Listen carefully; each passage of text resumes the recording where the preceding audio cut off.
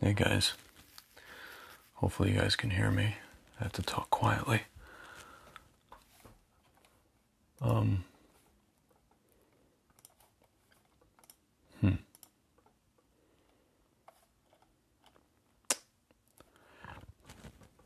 Oh, excuse me.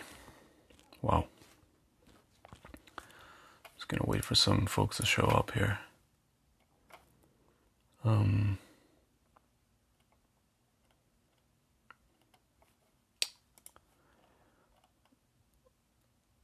guys, I don't know if you guys know this, but at the moment in Israel, there is a very, very, I would say, serious discussion, but it's not so necessarily public, but it is happening. It's happening in the media here and there. Mainstream media, it's also happening among reputable doctors. And what they're talking about, these people are talking about, is basically whether or not, the Israeli government, primarily the Prime Minister, both Bibi and Bennett, the Ministry of Health, whether or not they, ethically and lawfully made a system for reporting issues with the you-know-what. For example, in America, you at least have, some kind of system, even though it's very flawed, right? To the point where you reference it and people tell you, well, that's a flawed system. So you say, well, what else am I supposed to go by? Where else am I supposed to get the data from to show you the issues, right? But at least America has had this system for a while. But Israel, until recently, did not have the system. And when they finally created one, electronic system, they didn't notify anybody. They just, maybe doctors knew about it, maybe, but I don't know. I don't think that they were using it so extensively. So as far as Israel is concerned, when it comes to like adverse issues, we don't know. We have no idea of the numbers. We have no clue. Because there was no way to report and nobody was reporting. It was a black hole. So right now there's a discussion among these doctors and even lawyers whether or not this is ethical, and whether or not the Israeli government was allowed to even follow through with this. I'll tell you guys something. As a result of this,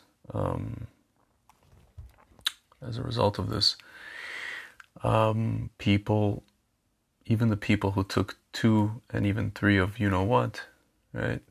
People in Israel, they don't trust the Ministry of Health anymore. How do I know that? I know that because, first of all, 2 weeks ago, the Ministry of Health posted something about, minimal side effects from the you-know-what. And they got on that post about 20,000 comments from Israeli citizens,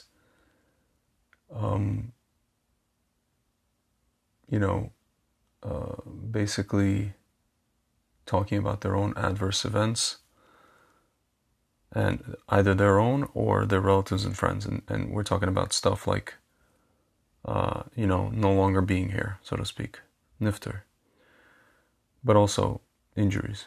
And so what did the Ministry of Health do? They tried to scrub a lot of them.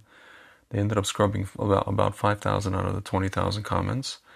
And when they were called out on it, why did they do this? They did this in one evening, over 2 or 3 hours, maybe more. They said, yeah, it was just a lot of people cursing and threatening us, which is obviously complete BS. So my friends, as a result of this and the fact that, people are just all over the country, their relatives are having issues with this stuff, and I can tell by the comments that they're leaving on other posts in the Ministry of Health's Facebook page, and also on Twitter as well. Israelis don't trust the Ministry of Health anymore. They don't trust their government anymore. Okay? And frankly, I'm looking around. I was looking around when I was in Israel, and even now, from kind of the outside looking in, as I like to say, the hummus is about to fly in the face. We say the you-know-what's about to hit the fan. The hummus is about to fly in the face.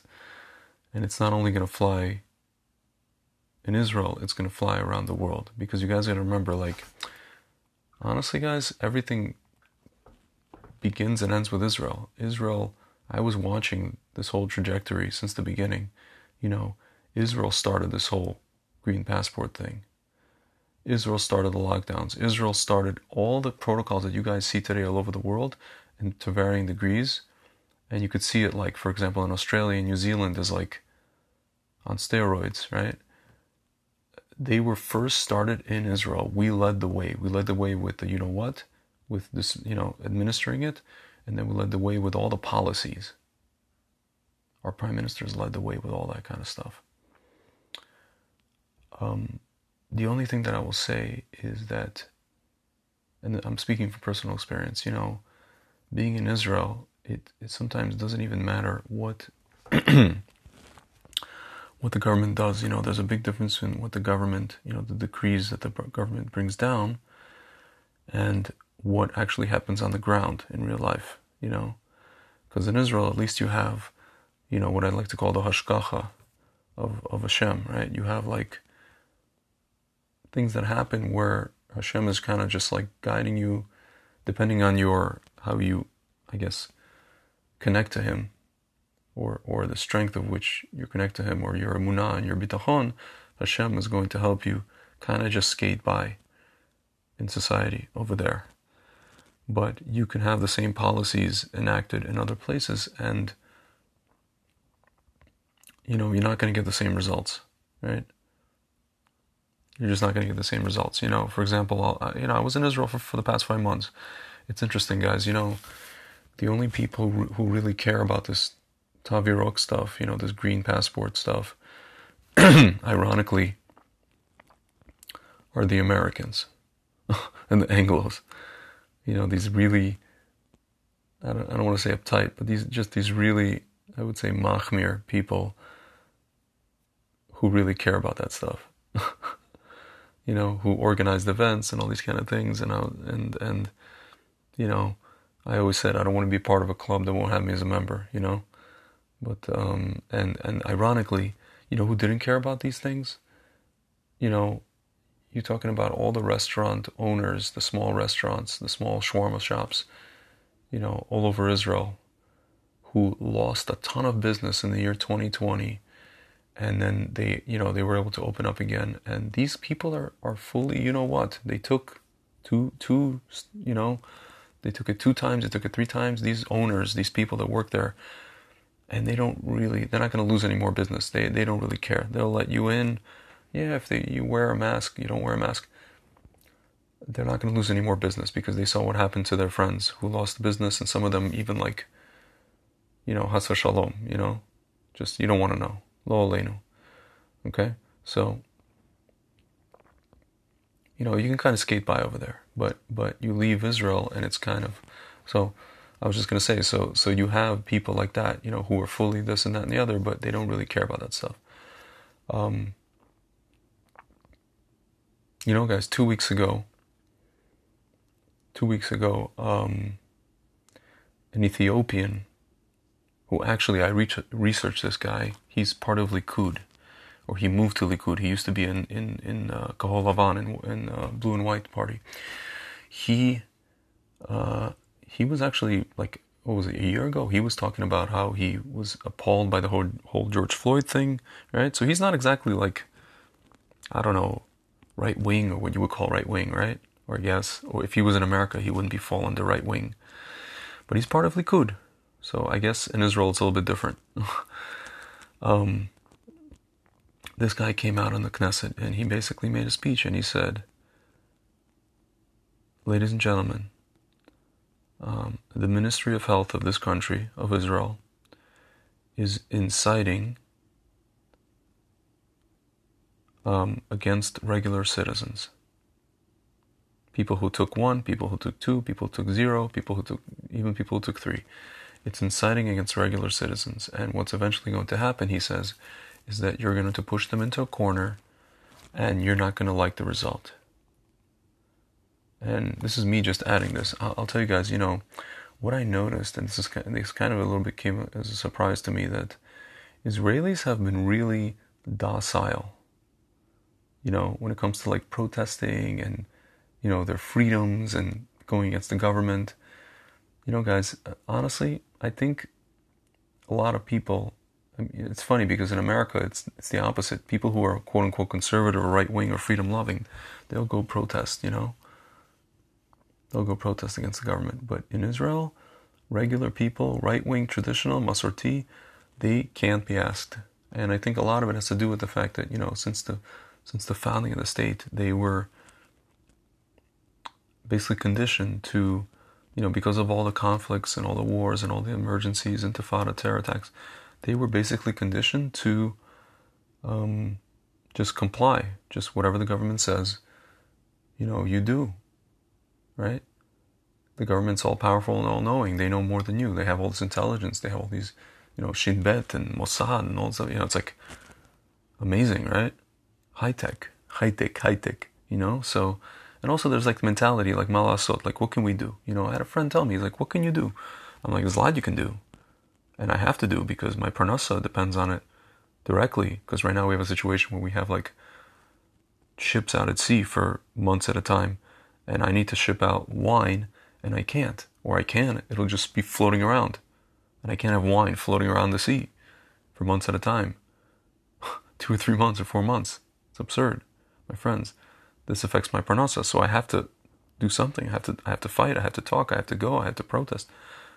I can't not, I can't like sit idly by,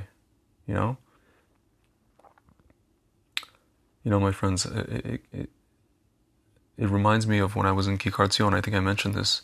Perfect example, or an extreme example. This Haredi kid comes up to me, this very, very sweet, modern Haredi kid. He goes, you see me? He had a accent.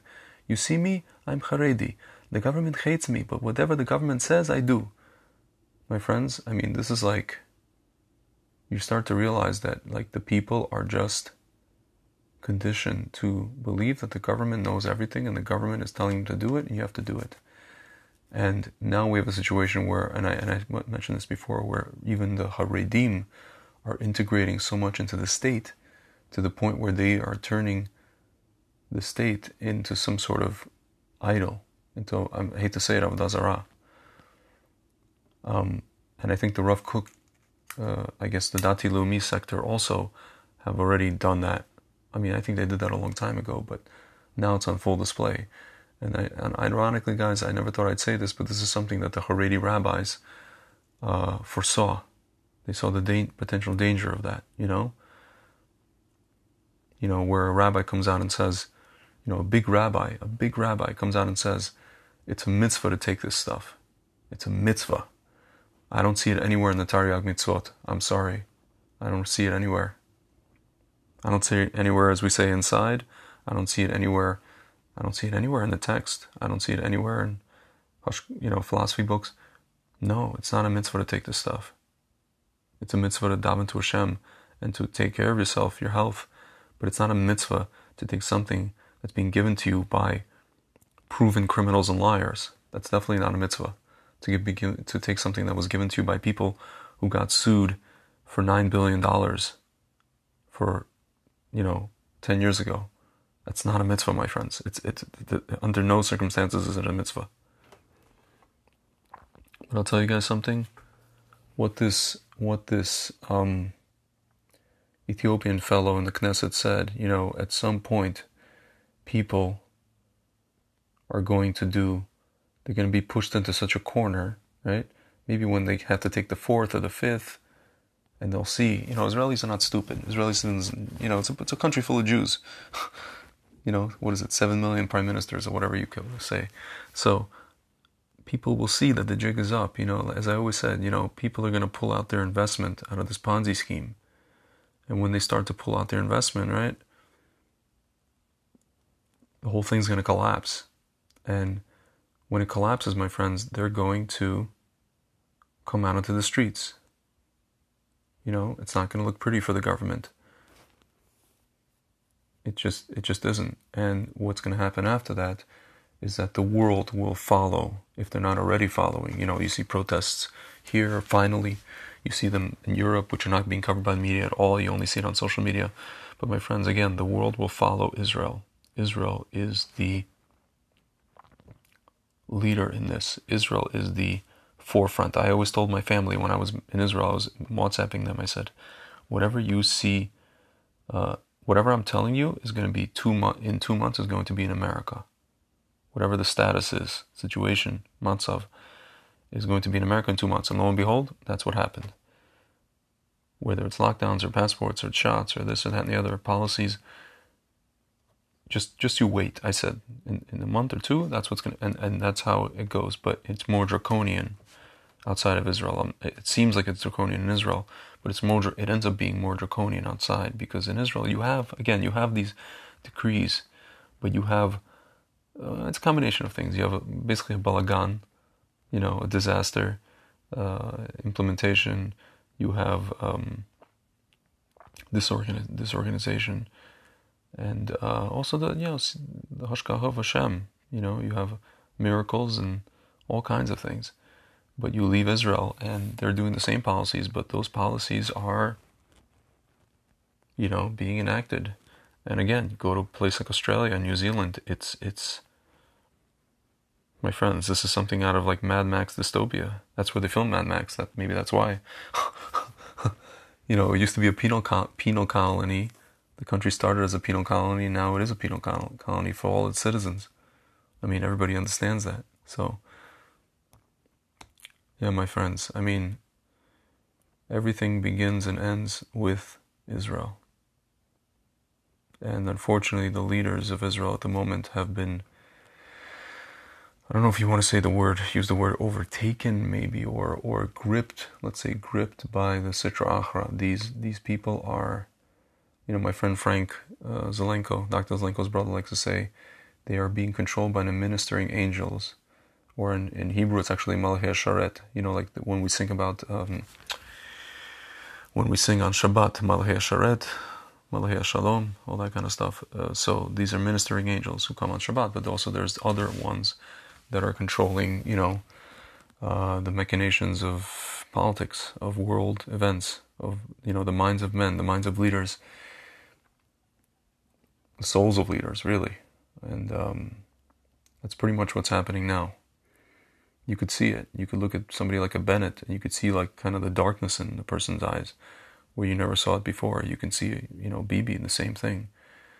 You could see other people around the world, leaders. Guys, in closing, I just want to read to you a thing that's kind of related.